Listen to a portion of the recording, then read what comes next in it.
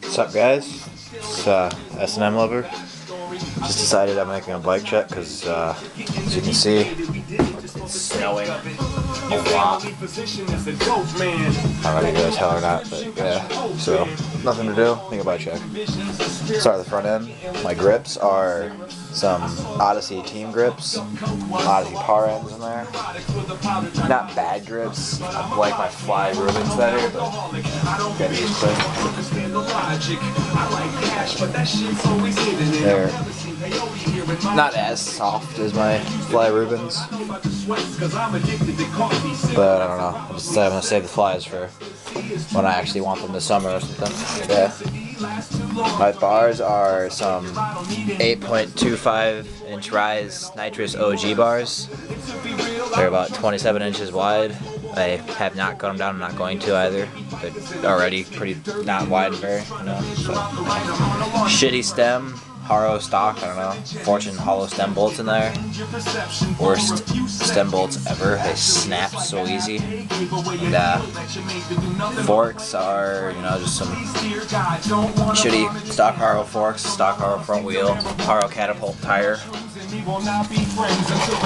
Chorus headset. I don't know if you really read that or not, but you know. The frame is an S&M Behringer. It's like 2005. It's the newer version of it though. I mean, it's like it's got mid or Euro bottom bracket and stuff. Yeah. Go down to my cranks are Primo. I think they're power bite cranks. Yeah, power bite. Not bad cranks. I like them actually. They're really nice. Front sprocket is 25 tooth fit. Down low sprocket. My shitty GT chain because I kept breaking everything else. This is all I had left. So far it's actually held up. It's kind of the better chain I've had. Some shitty redline pedals. They're horrible.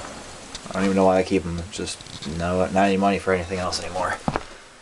And my back hub, Eastern Pro cassette. Really shitty hub. I would not recommend ever having an Eastern hub. Because as you can probably see in there, I have like homemade stem or cone nuts in there because this is all stripped. These ones are starting to strip too even, so it's like, what the fuck?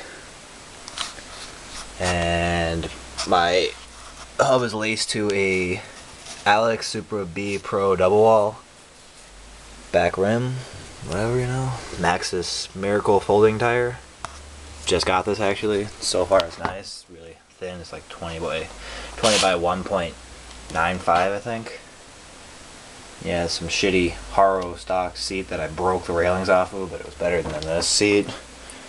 This is even worse than that, so I zip tied it to there because I broke the railings off of it.